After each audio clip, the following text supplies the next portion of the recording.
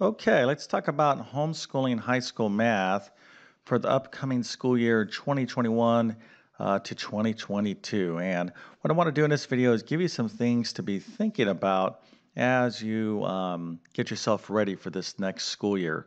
So before we get going, let me introduce myself. My name is John. I'm the founder of TabletClass Math. I'm also a middle and high school math teacher, and I've been constructing online courses for many, many years and been working with homeschoolers for a good 15 years. So we've had several thousands of homeschoolers take my courses in pre-algebra, algebra 1, geometry, algebra 2. So really, it's been a great experience for me and a great education because homeschooling is so diverse. It's just not one way to homeschool, and there's a lot of different philosophies, curriculum out there, different ways, different approaches. So it's even kind of growing exponentially, especially with the pandemic and the school lockdowns, and a lot of public school students who have been displaced from the actual classroom who are now effectively homeschoolers, and everybody trying to figure out online learning, etc. So it's been you know pretty crazy, as you well know, um, within this last year or two.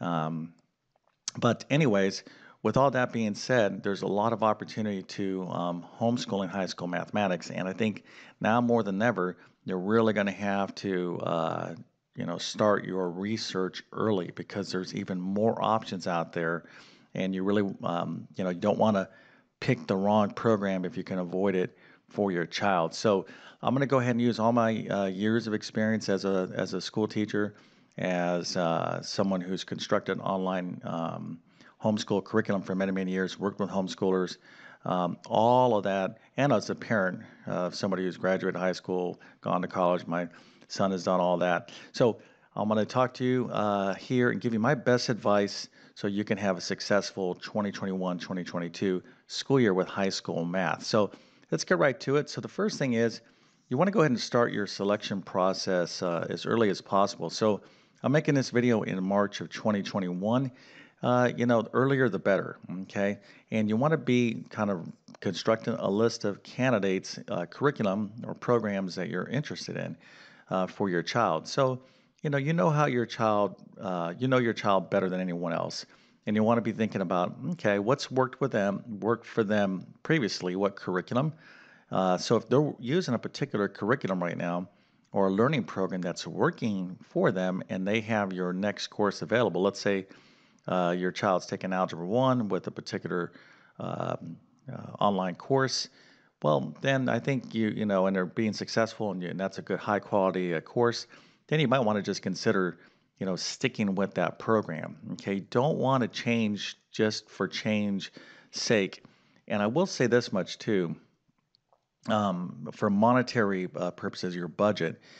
If you can stretch your budget and pay whatever that curriculum cost to continue with it, if it's been successful, that's really what you want to try to do. Okay, if you're changing because the curriculum that you're using is good and it's working, but you're looking to save money, that's a big risk. Okay, so try to see if you can find it in your budget to stick with the program that's working. So that's another consideration. But you want to go ahead and start kind of researching various candidates out. Make yourself a little list, and you could, find these candidates by just doing online research, or if you're part of a homeschool group, you could be speaking with other homeschoolers and kind of seeing what they're using.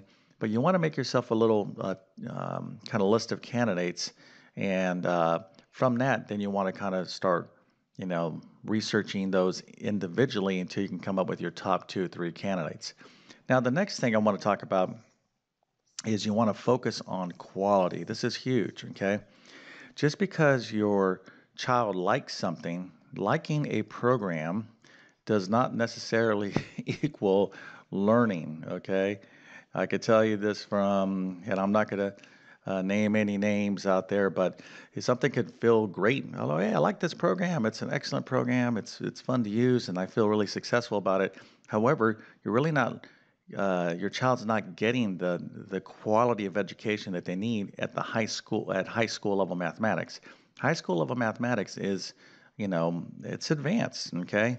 I mean, you're starting with Algebra 1, generally speaking, then you're going geometry, Algebra 2, and then so forth. But if you're going to be successful in college, you're going to, most students are going to have to take, well beyond college algebra, or probably calculus. And, for me, I have a degree in mathematics, not an education degree. I have a degree in mathematics, and I have a master's degree. So I don't know what it's like to take these courses. You need to have a strong mathematical education, and it starts in high school. If you don't get it in high school, you're going to, your troubles are going to just grow exponentially, as you matriculate through your high school years in terms of taking entrance exams, placement exams, and even right now, there's a lot of schools talking about test optional with the SAT or ACT, but I wouldn't be fooled by that in terms of, well, we don't really have to take the SAT or ACT anymore. Well, that's not necessarily the case. There's a lot of colleges that are still, asking for those scores, but it doesn't make a difference. You're still going to your child's still going to have to take a placement exam like ALEX or the AccuPlacer to place into various level courses. The bottom line, my main point here is that they have to learn math, okay, to be successful in college. So just because you like something and it's going pretty well doesn't necessarily mean that they're getting the most comprehensive education. So really focus on quality. Now, what are some characteristics of quality? Well, I would say you want to ask yourself who's teaching this course? Who is the actual teacher? All right, is it an actual math teacher, or is it some sort of program where you don't know who designed it? See, like for example, in my program, my TabletClass math programs, you're getting me as your teacher for your child, right? So not only do I have the formal education background, I have the actual experience of working with actual real life students in school, knowing, hey, that these, young folks are going to be applying for colleges. And, a lot of my students went off to the top colleges. A lot of them went to state schools. A lot of them went into the military. Doesn't make a difference, but I've had plenty of my students go off to the very top colleges in the United States, and you have to have a super comprehensive math foundation in order to do that. Okay, so you want to know who is a teacher. Okay, who designed the curriculum, all that stuff. Okay, so focus on quality, not necessarily popularity. All right, and definitely not by, hey, my kid seems to like this, and other, it's I like it. That's good, and you should like the program, but you also kind of have to, again, do your due diligence to see if it's a high quality, comprehensive program. Okay, so let's talk about another thing here. Even if you make a selection, you kind of vetted through, your candidates, and you said, okay, hey, this one looks like the one we're going to go with. I could think it's going to work. You're optimistic and positive about it. Still be ready to make adjustments. Okay, you don't really know how something's going to work until you start using a program. Okay, and I've seen this time and time again throughout many years of working with homeschoolers, that you'll commit, or a homeschooler will commit to a program and they'll just stick with it. It's not working, and they'll just stick with it, month after month after month. And now they're halfway through the school year, and everything is just terrible. Child's frustrated, they're not learning, and now you've wasted 4, 5, 6 months on a curriculum that's not working for your child, although you selected it and you thought it would work.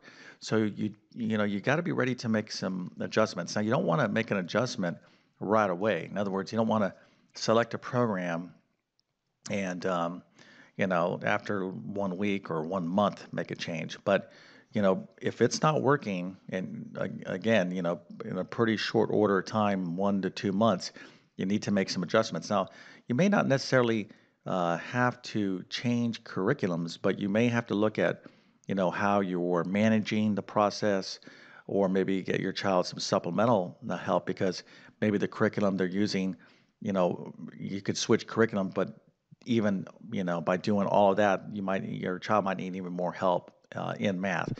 So again, you're going to have to be flexible, but don't just stay in a bad situation, make sure, you do something. And that kind of leads me to my fourth point here is that it takes time. Okay. If you're new to homeschooling, this is a journey and you're going to get better through the years. I've met some amazing homeschoolers. I've been homeschooling for, decades. And it's so impressive to see parents and how they manage their children. They're really, I have the highest regard for those. But there's a lot of you that are coming to homeschooling brand new, and it's intimidating, and it should be. Okay, it's a lot of responsibility, and there's a lot of information out there telling you how to do this, including my video. I'm giving you suggestions, but you're going to get inundated by a lot of people who think they know what's best for you. Okay, like, oh, my child did great with this program. You need to do that program, or you should homeschool this way, et cetera, et cetera. I think it's going to take time for you to figure out what works for you. But if you invest the time and you stick with it, the benefit of homeschooling is tremendous. Okay, and I can tell you that your child can receive a top-notch, high quality math education and do extremely well in any circumstances after high school. They can go off to the top colleges or do whatever.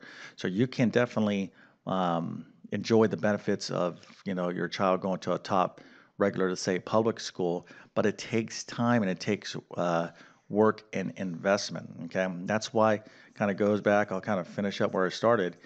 Start your process early. Okay, you don't want to be scrambling at the end. Thinking about, oh, what am I going to do, and just kind of just pick something. Right, that's not the best way to go.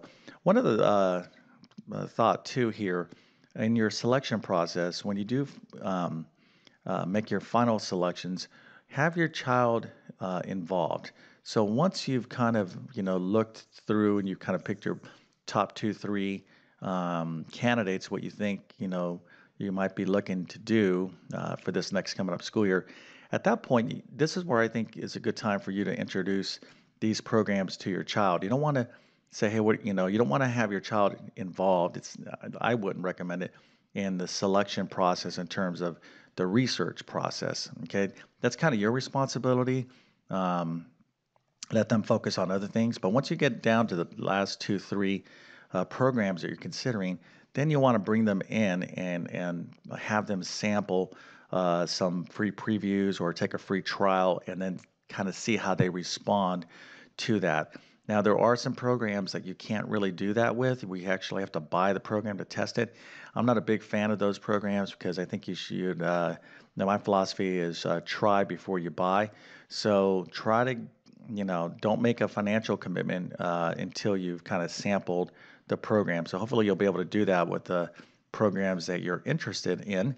But once you've done all of that and you kind of get your feedback from your child, at that time, then you can, hopefully have all the feedback you need, from your research to make a decision. And you just kind of have to kind of go by faith, say, you know what, I think this is what we're going to do, and just make a decision, be decisive, and be ready to make adjustments if necessary. Okay, so let's go and wrap up this video. I've been on YouTube now for a good 12 years, at least the time of this video. I love posting anything that's related to math, math problems, math advice, etc. So hopefully, you'll consider subscribing because I am posting all the time. Yeah, if you enjoyed the video, definitely appreciate a thumbs up and leave me some feedback. How long have you been homeschooling? What courses are you looking to homeschool? Do you have multiple children that you have to homeschool for? So all these type of situations I'm used to working with families all over the place. It's really pretty been awesome to work with homeschoolers because, again, everyone out there is so different. I think there was a time, maybe it's still that way right now, that people said, oh, homeschooling, they kind of stereotyped homeschoolers as, oh, homeschoolers are like this. But I can tell you right now, nothing's further from the truth. There's so many different ways to think about homeschooling now.